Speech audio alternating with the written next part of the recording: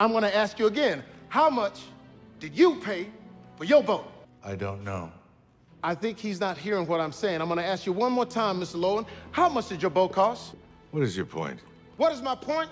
While you were sitting there sunning on that $25 million boat, eating your $30 a head lobster, did it ever bother you that it was all being paid for by all the poor people and destitute people that your company was systematically taking advantage of and profiting from every single day? Objection. Not only Counselor, that, they were testify. taking advantage of them at their worst time, when they're downtrodden, when they lost somebody, when they're mourning somebody. And now, who has to pay for it? The small businessman like Jeremiah O'Keefe.